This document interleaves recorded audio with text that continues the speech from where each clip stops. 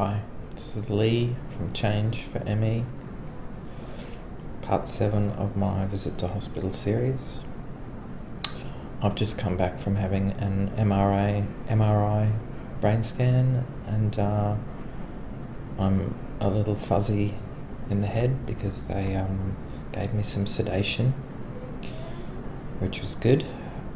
They gave me a drug called midazolam, which doesn't knock you out completely, but it calms you right down and sends you to la la land. So I was still sort of awake enough to be able to hear the noises that were going on and to signal them if I needed them to stop.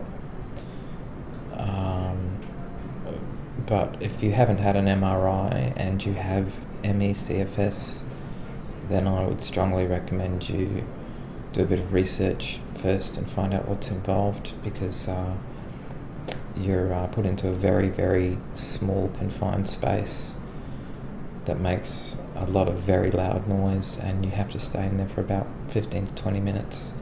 So it can be very claustrophobic, and if you have a sensitivity to noise, you'd be in big trouble also, I think. So they did tell me that anyone can have the sedation if they ask for it, so it's not only available for specific cases. If you feel that you need the sedation, then just ask and it should be available. Having the sedation made it no problem for me at all, really. In fact, it was almost enjoyable. Strange as that may sound, it was a bit like being at a heavy metal concert. There were all these grinding loud noises sort of going off in rhythm. It was quite interesting. I have no doubt that the sedation will give me a bit of payback probably tomorrow, and I'm still feeling zonked now, so I'm about to have a sleep.